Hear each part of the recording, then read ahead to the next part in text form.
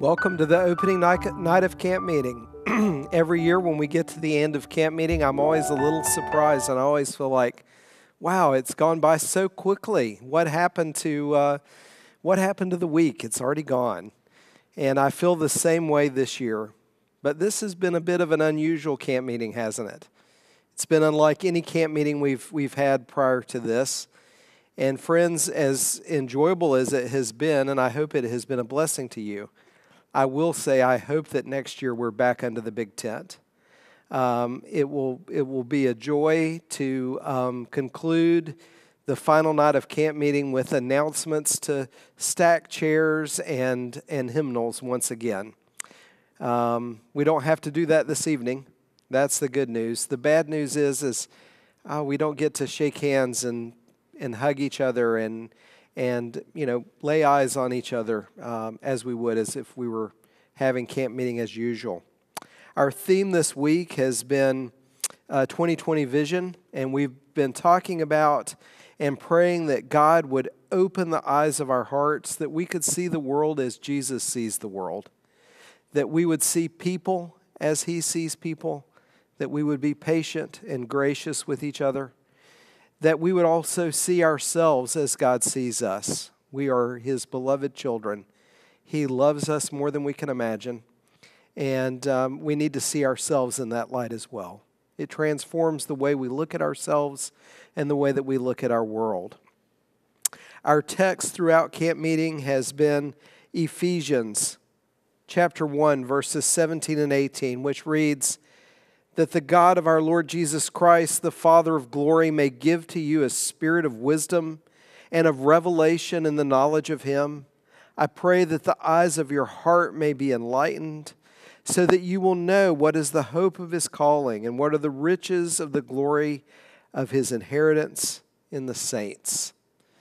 Isn't that an awesome passage? And so we pray today that God will open the eyes of our heart, that as we see the world, we see it as Jesus sees it. I would be remiss if I did not share some thanks to people who have been so dedicated and diligent in making camp meeting happen this year. First of all, Elders Jim Gilley and Elder Lonnie Melashenko. Those two gentlemen have been a blessing to us as they have been our featured speakers on each of the weekends. I also want to thank our seminar presenters, Pastors Cornell Prada, Phil and Brenda Johnson, Scott Christensen, Rob Rice, Dr. Zach and Kim Mazzoni, Garrett and Katrina McClarty. Thank you for your willingness to serve and feed the flock in northern New England.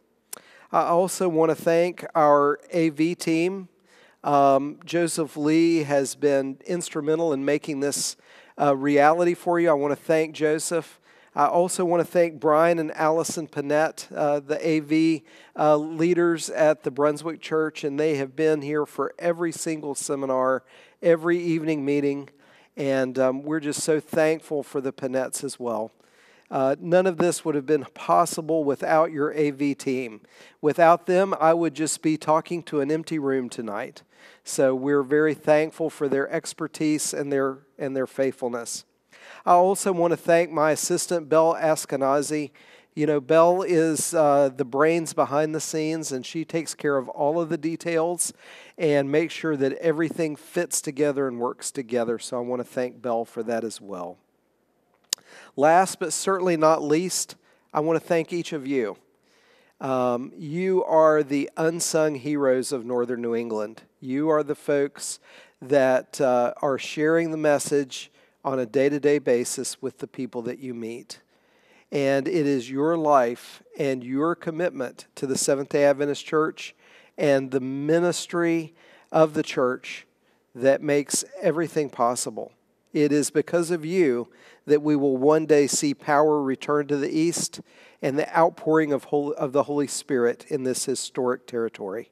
And so I want to thank you for your faithfulness in everything that God has gifted you with. So as we continue with our worship service this evening, our final camp meeting service, we're going to have a couple of congregational hymns for you. The first one is Come Christians, Join to Sing. But before we do that, let's bow our heads for a word of prayer. Gracious Father in heaven, we are so thankful that we've had this opportunity to experience camp meeting. And Lord, it's been bittersweet because we haven't been able to see each other and hug each other and shake hands as we normally do. But it's been a good experience nonetheless. We have learned, we have grown closer to you through this week, and we pray that that would be our continual experience, that we would be just more like Jesus every single step and every single day of our lives. May you bless Elder Lonnie Melashenko as he brings the word to us this evening. May you inspire our hearts through his ministry, and bless us, we pray, in Jesus' name. Amen. And now we're going to sing, Come Christians, Join to Sing.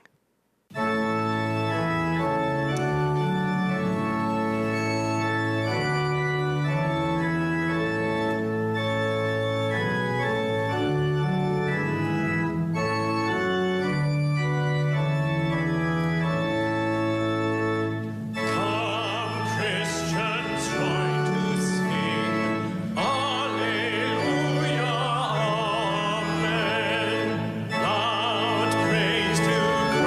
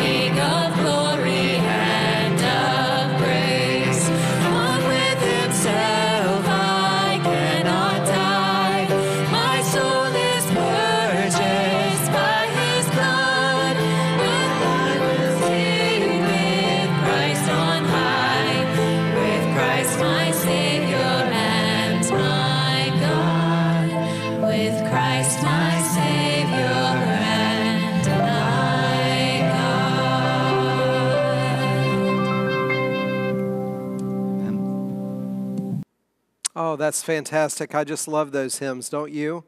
Were you singing along with me as the hymns were being played in your own living room? I was certainly humming to myself here in the church. Tonight we have a special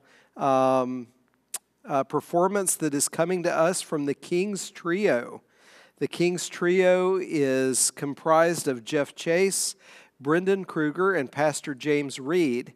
And they got their start as a trio performing in The Greatest Gift, an evangelistic outreach that the Brunswick Church does to the town of Brunswick. They played as the three wise men in The Greatest Gift, and it started a beautiful partnership between those three gentlemen, and they are now known as the King's Trio. Tonight they will be performing When It's All Been Said and Done. Listen and enjoy.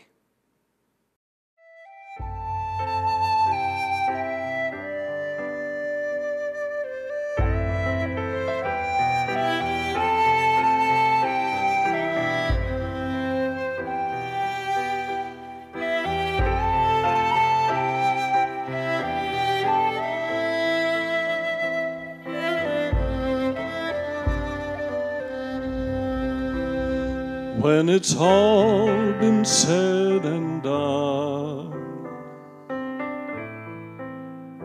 there is just one thing that matters. Did I do my best to live for truth? Did I live my life for you? When it's all been said and done, all my treasures will mean nothing. Only what I've done for love's reward will stand the test of time.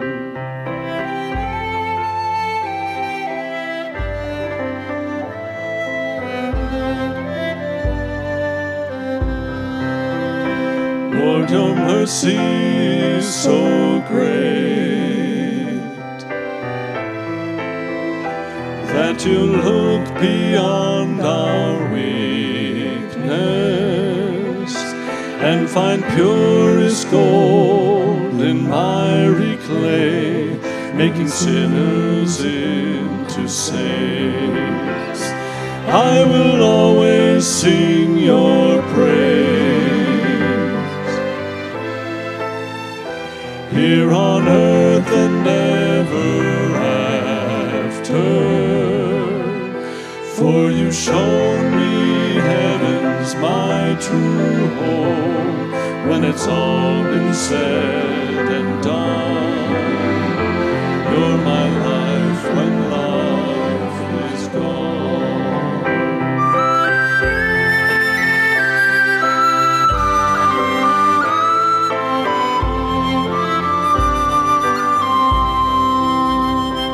When it's all been said and done, there is just one thing that matters. Did I do my best to live for truth? Did I live my life for you? Lord, I'll live my life for you.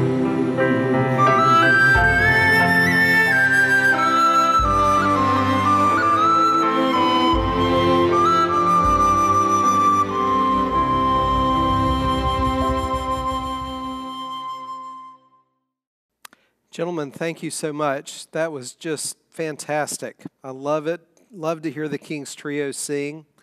And it reminds me that there was one other person I should have thanked for their faithful service at camp meeting this year, and that is Mrs. Dottie Kruger.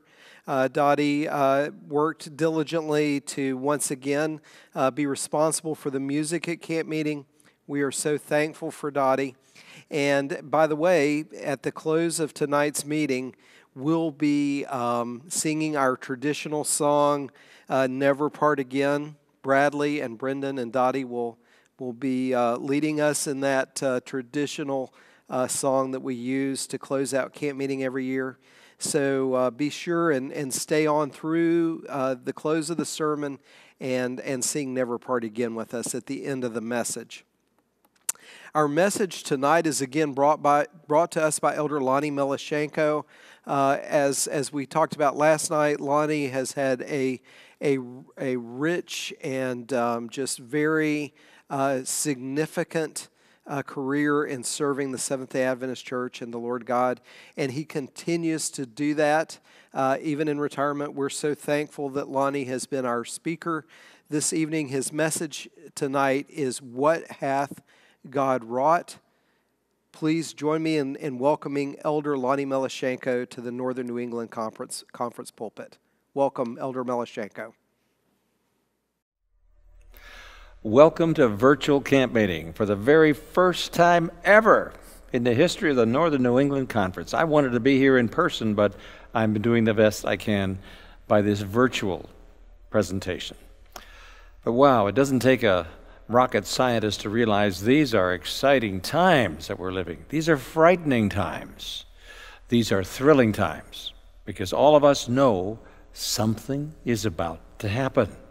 I mean, the speed with which our world is tobogganing downhill into the apocalypse, it takes one's breath away. You know, when your conference executive committee and your president, it's now in Ohio, your camp meeting committee invited me to preach for this year's camp meeting in Northern New England Conference, when I heard the incredible theme that you've selected, 2020 Vision, I readily responded. I'm excited about that. So excited, I can hardly wait to hear myself speak. In fact, I wish I had Miss Dell Delker here to sing for me, because Dell is always the amen corner as I preach. You see, I was raised in a black church. My father, Elder Joe Melashenko, was ordained in a black church right here in the Atlantic Union. So when I preach in black churches, I'm kind of at home because there's an excitement, there's a power present, something's happening, it's dynamic. Everybody's talking out loud and saying amen all throughout the sermon. Well, for about 5 years now, I've been reading Ellen White's writings in those great big signs of the times and Review and Herald articles where most of her writings are. I've found things I'd never dreamed in those writings. What she says about God's people, the layman. Says the conference is, get out of the way, let the layman finish the work. But she says a lot about our white churches and our worship style. Now listen carefully, because if you go to the index of the writings of Ellen White, under the title Worship, you'll find 14 pages of references to different things she says about our worship.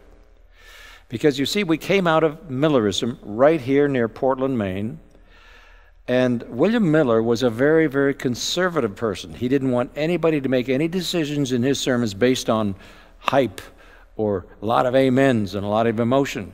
He wanted to be a rational decision based on the evidence of the Scripture. So no emotion in William Miller's services, so that we came out of Millerism. We have been a very conservative. We don't clap, we don't applaud. Ellen White came along and she says, you know what about our white worship? You read these references. It tires the angels. So when James White came along, and some of our pioneers like Jan Loughborough, they would come down the aisle as the hymn started, clapping their hands, beating their time on the Bible, getting a little bit of emotion. Because you see, God is worthy of all worship and all of our reverence and all of our response. And on Sabbath morning, she says, if we don't respond somehow, we're actually worshiping another power, because Satan doesn't want God to receive that glory, that worship. Well, she also warned that we're not to go to extremes in worship. Some of the Adventists went to doing cartwheels in the aisles and so forth. But I want to make a little invitation for you as we start this sermon this morning. To you conservative New Englanders, and I lived here in Springfield, Massachusetts for several years, the islands of Bermuda. I want you to spice up this camp meeting. Start your own little Pentecostal movement in your church and in your home, and then you would go to church, surprise the pastor by some amen corners in your church, okay? The title of my message today, as we talk about 2020, is What Hath God Wrought? I want to begin by asking you to bow your head and Let's ask God to bless our study. Father in heaven, it's not enough for us to just study the Bible as other books. In order for us to be understood savingly, the Holy Spirit must move on our hearts as we search so that we do something after we study. And our prayer here is the rustling of the wings of the angels that are on their way bringing us the boons of heaven. May we, wherever we're watching just now, see and hear the angel in our house as the chariot wheels rumble in prayer. We pray in Jesus' name, and we thank you. Amen. I always like to know about certain things in history that have been happening about the time when I preached just this last few months. Something uniquely parallel to William Miller in giving the great Advent movement gospel ring here. Something happened on May 24, 1844, the year William Miller was preaching around here. That same year, Samuel E.B. Morse, who invented Morse code, he opened the first U.S. telegraph line in 1844 between Baltimore and Washington, D.C. From the U.S. Capitol building, Morse sent to Baltimore the very first officially telegraphed words, "What hath God wrought?" What hath God wrought? I mean, using media and Zoom and this very worship service here at Camp Meeting, an online link to get the message out to northern New England. What hath God wrought? But I want to probe a little deeper with that question.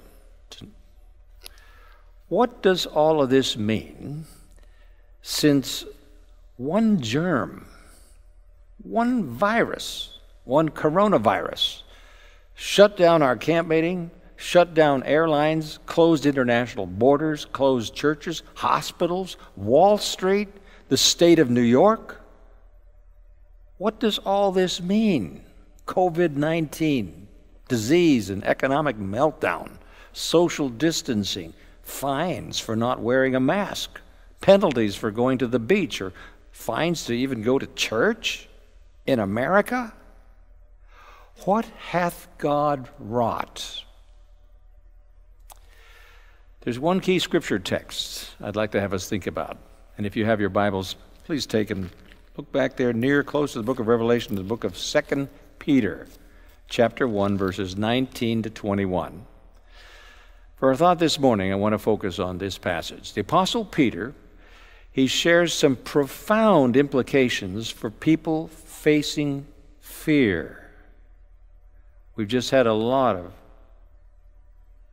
total chaos in America with the untimely death of a certain George Floyd. Our cities, not only in this country, but around North America, around the world. Fear. Pandemic. Peter himself experienced cataclysmic calamity, colossal pandemics in his life too. So hold on to your seats. Remember? Yes? Big mouth, big fisherman, quick temper, and fear. Yes, the Apostle Peter experienced hurricane-like storms out there on the Sea of Galilee. He experienced social distancing, big time. Remember? Crossing over to Gadara and facing head-on those naked, wild, demon-possessed men rushing down on their boat with their chains, tempestuous, Satan-infected with no human vaccine, raging, shrieking, terror-stricken with fear. The college of the cardinals, the disciples, they plunge into the water to keep 6 feet of social distance. Fear. Oh, and remember brave Peter in Pilate's judgment hall? Fear. To even identify with Jesus. It's Peter. Curses, swears, denies his Lord with oaths and imprecations. But wait, listen. This is the same Peter who, despite the Niagara of failures, yet, incredibly, he walked on water. Peter.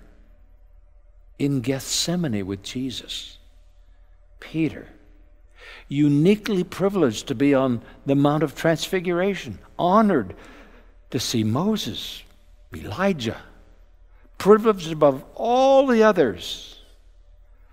What's going on here? What hath God wrought?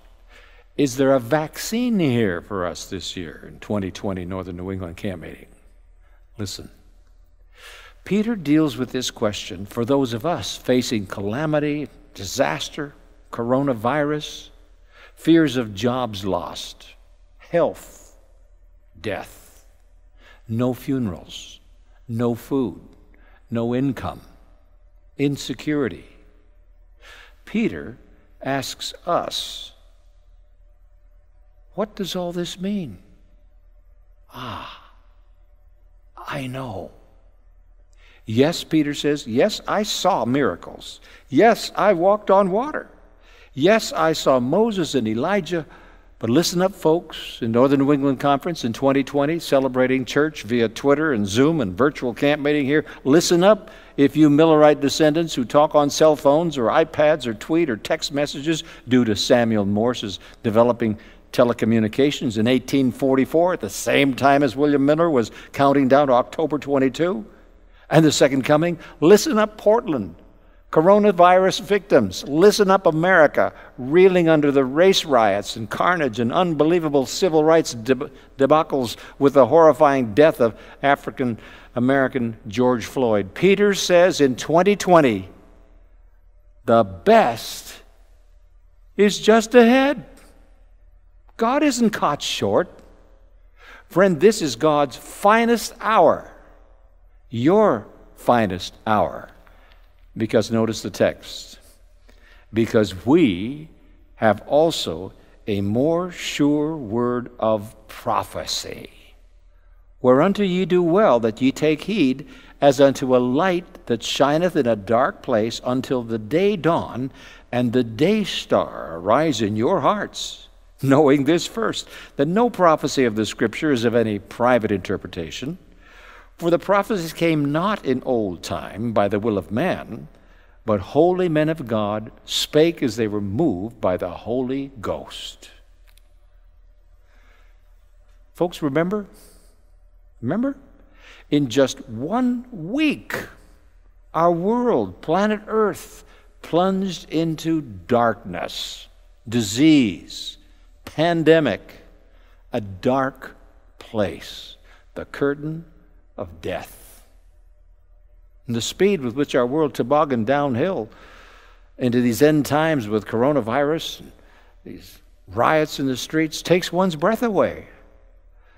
Like what happened back there in the Dark Ages after Peter and Paul and the apostles died. Remember, rites and ceremonies and practices crept into the church, which Paul or Peter never heard of. Propaganda, fake news. In just 1 week, in May, 1 day, with the death of George Floyd under the knee of a white police officer until he begged, "I can't breathe." Peter says, listen up, Northern New England. Time out, pay attention. It's happening today too, that ye take heed, Peter says, as unto a light that shineth in a dark place until the day dawn and the day star arise in your hearts. It's dark out there, friend. Our world, our nation, our city, our neighborhoods, our homes. We're right now in a dark place, like never ever before in all of history. We're now in the long, dark night of sin. Oh, yes, the theaters want to reopen, and many neon Hollywood, Las Vegas lights are gleaming. The Great White Way, Times Square, Tinseltown, the boardwalk. But few, if any, of those lights mark the pathway to heaven and to life and light. Well, you say, don't we have TV news updates and editorials and the pundits and the White House Task Force, health team, and CNN and Fox News to help guide us? No, friend, these aren't lights. Be honest. Not even politicians and senators and even preachers. We live in a culture today of liars and darkness. Even news tells us that. The politicians tells us that. God's Word tells us they are the combustion of noxious gases rising from the miasma of pestilential morasses which lead hapless wanderers into sloughs of despond and suicide and fear and terror. They leave millions today in total darkness, perishing in nursing homes, hungry, homeless, hopeless, not just wandering in the streets. Open your eyes. Myriads are now wandering in mazes of doubt, skepticism, error, suicide, and total political uncertainty. America is in a meltdown. So now the big question, who is the cause of all of this? China? A laboratory in Wuhan? Listen, there's a very significant statement from a little third grader who never finished school right here in Maine, not far from here. But remember in Matthew 24, Jesus used a unique New Testament word telling about end-time, last-day prophecies. Remember? It's a word rarely used in Scripture and even more scarcely used today in modern times because it's so rare. Jesus predicted, Matthew 24, verses 6 and 7, "And you will hear of wars and rumors of wars. See that you are not troubled, for all these things must come to pass, but the end is not yet. For nation will rise against nation and kingdom against kingdom, and there will be famines, pestilences, and earthquakes in various places. All these are the beginning of sorrows." Pestilences. Pestilences. Webster's dictionary says any contagious or infectious epidemic disease that is virulent and devastating. Specifically, it names the bubonic plague. Wow. Virulent? That means a virus without a cure. Pandemic. But now from a little girl with only a third grade education, written right here in New England. I'm reading from Great Controversy, page 589 and 590. "While appearing to the children of men as a great physician who can heal all their maladies, he," that's Satan, "will bring disease and disaster until populous cities are reduced to ruin and desolation." Look at New York. "Even now he is at work in accidents and calamities by sea and by land, in great conflagrations, in fierce tornadoes and terrific hailstorms, in tempests, floods, cyclones, tidal waves, and earthquakes in every place and in 1,000 forms. Satan is exercising his power. He sweeps away the ripening harvest, and famine and distress follow." Now notice, "He imparts to the air a deadly taint, and thousands perish by the pestilence." And then she says this, "These visitations are to become more and more frequent and disastrous." And then she even adds this, "Destruction will be upon both man and beast." What does all this mean? I sent a note to the editor of the Ellen White Estate, Jim Nix, he's retired now, about Ellen White's references to civil rights and to the race riots toward the end of time. You go and look those up. There's several pages of references, too frightening to share online here and on this presentation with you. But I want to tell you, friend, in terms of pestilences and all kinds of commotion, the worst is yet to come. 2 Peter 1, 19 to 21 says, "Ye take heed as unto a light that shines in a dark place until the day dawn and the day star arise in your hearts." Well, friend, there's good news. Saints, there's going to be light. The day star can arise this very moment in our sermon in your heart. Listen up. Blessed be God that He has given us the sure light that shines in our long, dark night. This book illuminates the path of life even to the end, even in the face of COVID-19. There's divine assurances here. See, friend, God cannot lie.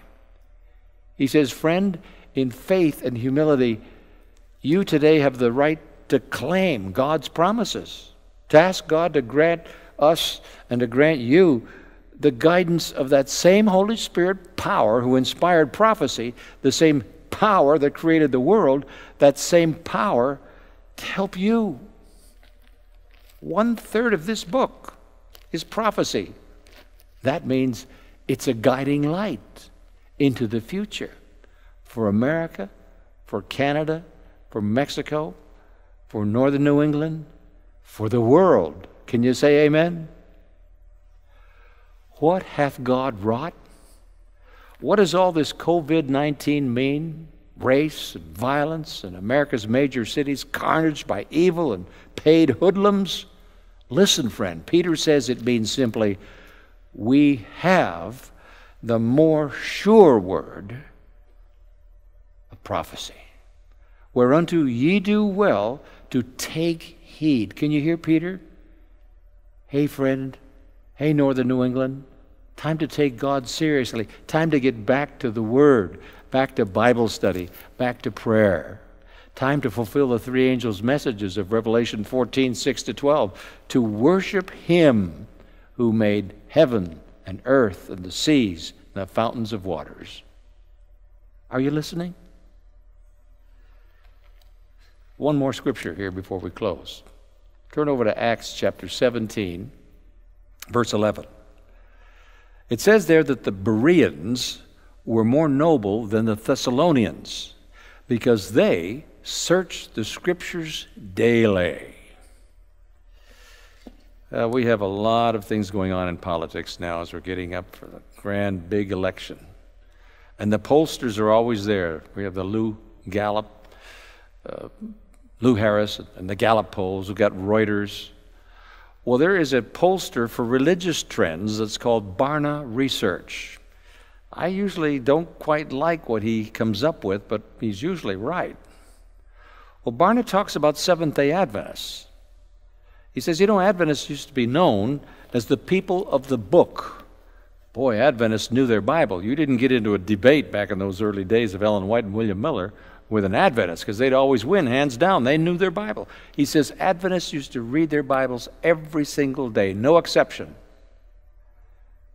I'm embarrassed and I'm ashamed to tell you this, but Barna says that Adventists don't do that anymore.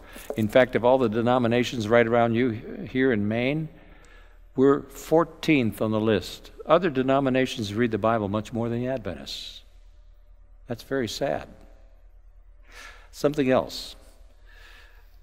There's a Dr. Arlene Taylor. She's out of St. Helena Hospital in Northern California. She's a brain specialist.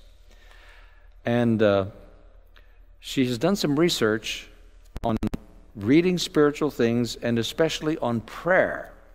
When I took chaplaincy course at Loma Linda Hospital, the doctors and the specialists, the surgeons always like it when a chaplain or an imam or a priest comes into the hospital and prays because the patient seems to do better.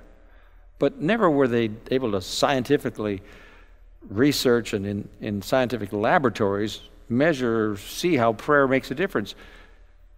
Now, brain surgeons and specialists who are not faith-believing people have done studies that actually put little electrodes on your brain and on your mind, and You know, Ellen White even talks about this, that when you pray, there's an impulse, an electrical pulse that God must hear in his cosmic sensor.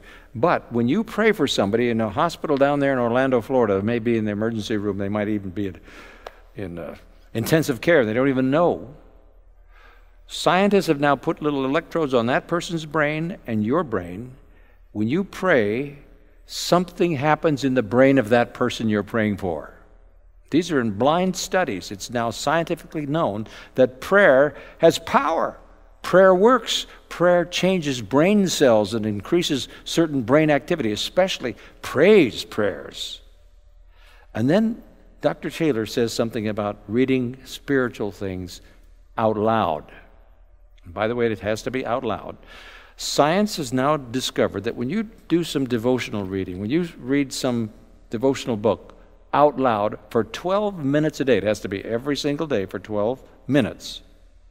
Are you ready for this? Folks, science now shows that you can actually impact and perhaps even reverse dementia and profoundly impact Alzheimer's. That's why Jeannie and I have the Andrews University Study Bible that has all the little notes at the bottom. We can't wait to get our Sabbath school lesson and read. And we read out loud. We're right now reading through the Conflict of the Ages series we just got into. Just this year, we're up to Desire of Ages. Reading out loud makes a difference. Peter appeals to us this year at the Northern New England Camp Meeting as we're focusing on 2020 vision. Peter says, folks, get back to the Bible. Get back to reading something out loud spiritually, devotionals with your family in the morning. Get back to praying out loud. It's interesting, too, that Ellen White, in those writings I've been reading, Signs of the Times, October 28, 1897, she said, you know, we use only 1/3 of our talents. If we use 1/3 of what our talents enable us to do, she says, with the other 2/3 of our powers, we're working against Christ. Wow. Time to get serious. What hath God wrought? COVID-19, friends, is a unique time in history. It's a unique invitation, a unique opportunity, not just for America. It's a time for the world to sit up and take notice. Time for you, as Peter says, to take heed. Time for perspective. May I be honest? Jeannie and I have been listening almost every day faithfully to the President of the White House with Dr. Tony Fauci and Dr. Deborah Birx and the political right and the political left, trying to read between the explosive politics on the right and the left, between CNN and Fox News. It's hard to discern between what's a real threat and what's just simple panic and political hysteria, right? Having perspective is good, but using it is better. Peter reminds us, Lonnie, listen up. This word gives us perspective because the final movements will be rapid ones. Press together, press together, press together. These are exciting times. These are frightening times. These are thrilling times. All of us know something is about to happen. Shall we pray? Lord, Peter speaks with authority, and he says to us, Scripture, profoundly important for us in 2020. It's the voice of God speaking to our soul, stirring, pleading. Startling supernatural times are before us, and it's fatal to be careless and indifferent. Yet a little while, and he that shall come and will not tarry, says the word. So, Lord, we cannot afford to be disobedient to God's invitation that he's giving us here today. If we refuse, we shall have no probation. Choose ye this day whom ye will serve, God or mammon. Lord, right now, while it's still today, help us to respond out loud And say it together with me as we close this appeal. As for me and my house, we will serve the Lord. Would you just like to say that out loud with me? As for me and my house, we will serve the Lord. Now may the Lord bless you and keep you. May the Lord make his face to shine upon you and be gracious unto you. May the Lord lift up his countenance upon you and give you peace. Amen.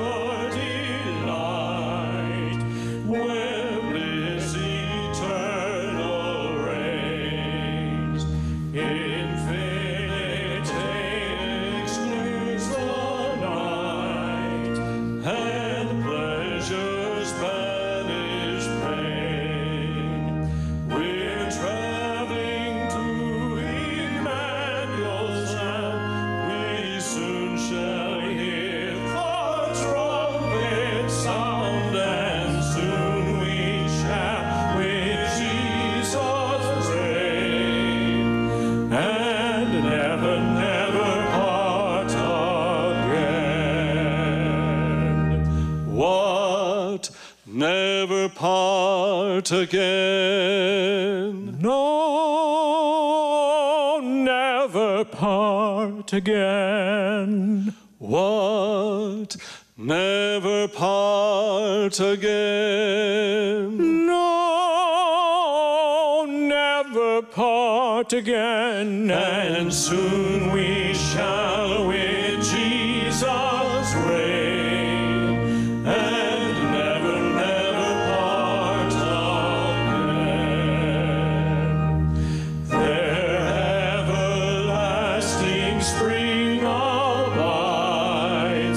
and never withering flowers, and but a little space divides this heavenly land from ours. We're traveling to Emmanuel's land. We soon shall hear the trumpet sound, and soon we shall with Jesus reign, and never, never part again. What? Never part again. No, never part again. What? Never part again. No, never part again. And soon we shall with Jesus reign, and never, never part again. Could we but stand where Moses stood and view the landscape o'er, not all this world's pretended good could ever charm us more. We're traveling to Emmanuel's land. We soon shall hear the trumpet sound, and soon we shall with Jesus reign, and never, never part again. What? Never part again. No, never part again. What? Never part again. No, never part again. And soon we shall with Jesus reign, and never, never part again.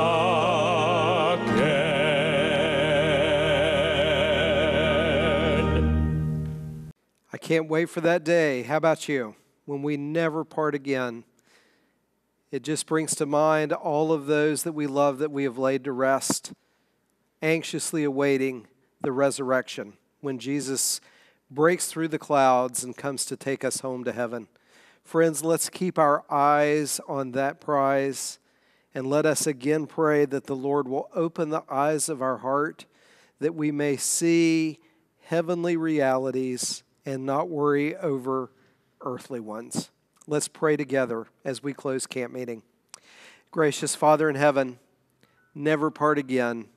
That is the longing of every heart that is tuning in this evening. We cannot wait until Jesus comes to take us home. And Lord, we pray that you would come quickly.